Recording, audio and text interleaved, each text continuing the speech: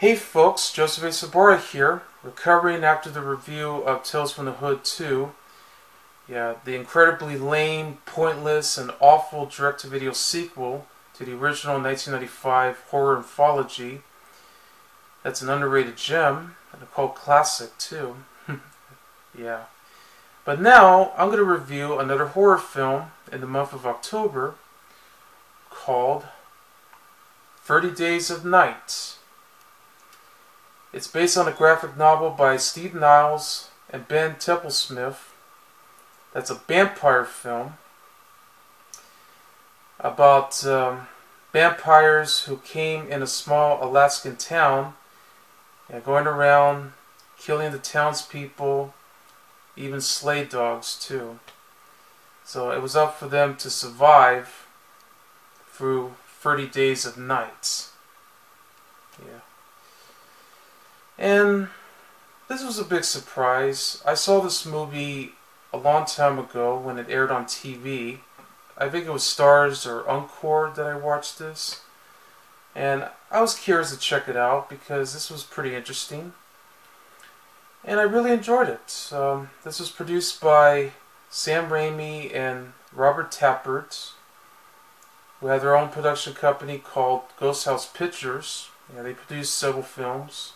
And it was directed by David Slade, who was known for directing films like Hard Candy, the one with Ellen Page. I enjoyed that film. But yes, he was also responsible for directing one of the Twilight movies, Eclipse. This is a better vampire film than Twilight, that's for sure. But let's not go there. But this movie also spawned I believe two miniseries, one called Blood Trails and the other one called Dust to Dust, which aired on FearNet, which is now totally defunct, along with their website. And they had a direct-to-video sequel called Dark Days. I never saw any of them, and I never read the graphic novel either, but I saw this, and that's all that matters. It stars Josh Hartnett, Melissa George, Danny Huston, Ben Foster, Mark Boone Jr., Mark Rendall, Amber Sainsbury, Manu, Bennett, Megan Franich, Joe Tobeck, Elizabeth Hawthorne, Nathaniel with Craig Hall, and Chic, Littlewood. It's written by Steve Niles, Stuart Beattie, and Brian Nelson, and it's directed by David Slade. Of Barrow, Alaska, the townspeople are preparing for the annual 30 Days of Night, which is during the winter session for over a month long of polar night. But as they're getting ready, we suddenly meet a stranger that's coming right beneath their path. And he's played by Ben Foster, who suddenly came from a large ship and sabotaged the entire town communications and transport to the outside world. Yeah, he even has all these cell phones that are being burned into the ground. That's where we meet a young Barrow sheriff named Eben Olsen, who's played by Josh Hartnett, who investigates and also learns that his estranged wife, named Stella, who's played by Marissa George, had missed the last plane, and he had to stay for only 30 days. But during that night, a whole band of vampires that's led by Marlowe, who's played by Danny Huston, starts to attack and slaughter most of the townspeople, even stabbed several of the Slade dogs. Eben's younger brother Jake, who's played by Mark Rendall, along with several other survivors, had to take shelter in a boarded up house with a hidden attic. So Marlowe suddenly finds the stranger that's being locked up in a jail cell at the police station. Yeah, he was already been handcuffed. I mean, we actually found the stranger at a local diner called Iko's Diner. The stranger suddenly believes that Marlowe was going to turn him into a vampire, but Marlowe suddenly thanks him for that, for what he was doing, and just snaps his neck. But Marlowe ironically comments to all of his fellow vampires, you know, the things they believe, as they said in their own native language. Yeah, because they speak in vampire language. 18 days later, a blizzard started to hit, and the group decided to use the whiteout to go to a general store for supplies, and that's when they spotted a little girl that's a vampire. You know, just attacked one victim and was ready to attack more. Yeah, this is where she says, "I finished playing with him. Do you want to play?" And she just attacks them until Carter suddenly sprays the little girl with pepper spray, and then they held her off and until Jake suddenly takes the shovel and stabs her in the neck. So now she dies. So they continue to try to find some more shelter around for over 2 weeks, until they finally spotted a deputy named Billy Akika, who's played by Manu, Bennett, who actually signaled them with a flashlight and tried to bring them back to the station after finding out that he killed his family, just to save them from more painful death that's going to arrive. So the trio suddenly find the others into the utility door, which is a powered sewage treatment station that still has all the power that they need, since they already shut off all the power at the town. So they wind up going straight in there, while Stella and the little girl that she found suddenly hides underneath the truck as the vampires arrived and are about to prepare themselves to go after and attack. So one vampire went inside the utility door and attacked Billy. So now Billy's being infected. So now Eben had to take the axe and chop off his head. But then he was trying to find a way to actually save Stella and the little girl, since the entire town is being blown up to pieces, or at this rate it was on fire, because they set it off with all that gas. They light the match, and Eben's plan was to take a needle and inject himself with Billy's blood, so that way he can become one of them, so that way he can attack the leader of the vampires, Marlowe, in that final showdown, where he gets to beat the shit out of him. But I know he gets beat up too, so that way he can finally save Stella and the little girl. Once he finally got his match. So then, as the sun rises up, as we finally get ready for dawn, after he killed the leader of Marlowe, all the vampires have disappeared. So now the rest of the townspeople are safe until the end of the movie, where something goes wrong. Well, something does happen to Eben. I really did enjoy the film. It's really amazing. It's probably one of the best horror films I've seen in the 2000s. This was definitely well done. They did use CGI for the effects, and some of the jump scares that went into it. But not annoying jump scares, it's the actual jump scares that really work.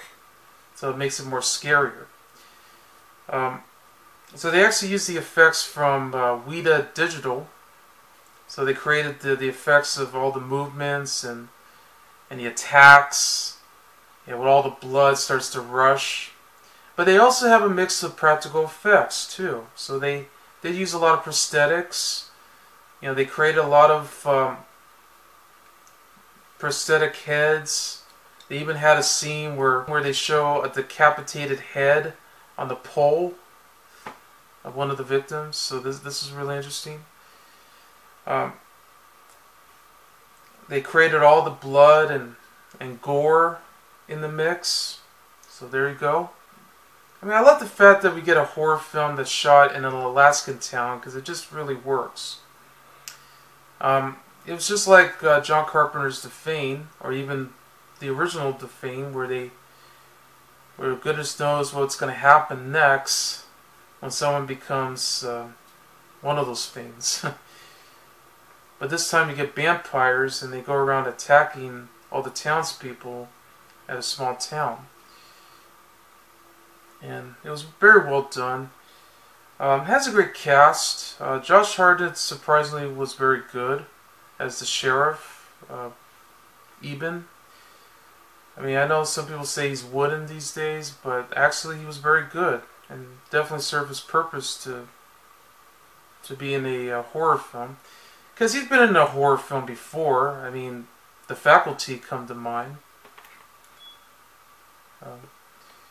And so is Melissa George. I know she's been in other stuff. It's great to see her in this. Ben Foster is also good as the stranger, in a rather smaller role that he's given. And as well as all the rest of the cast in the movie, so they give it for what they were doing.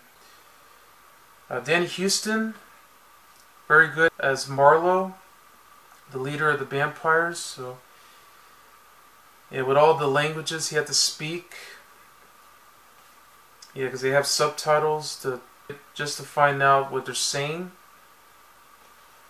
and the fact that he does all the attacks along with the rest of the other vampires, including the bald-headed guy, and even the girl.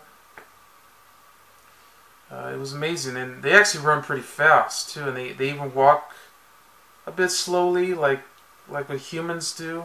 So they don't walk exactly like zombies, but they just go around rocking around, getting ready to attack and slaughter everyone. They go around jumping through windows, they jump through rooftops, they even jump through on top of the sheriff's SUV. And the vampires lift up and flip the SUV and was ready to attack both Eben and Stella just while they were about to escape. And they're trying to go all the way straight into the tractor.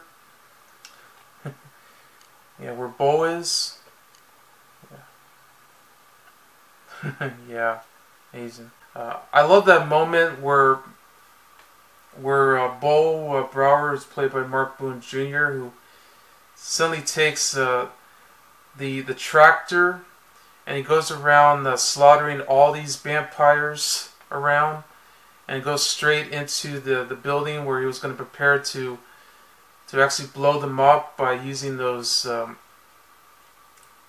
flares. Yeah.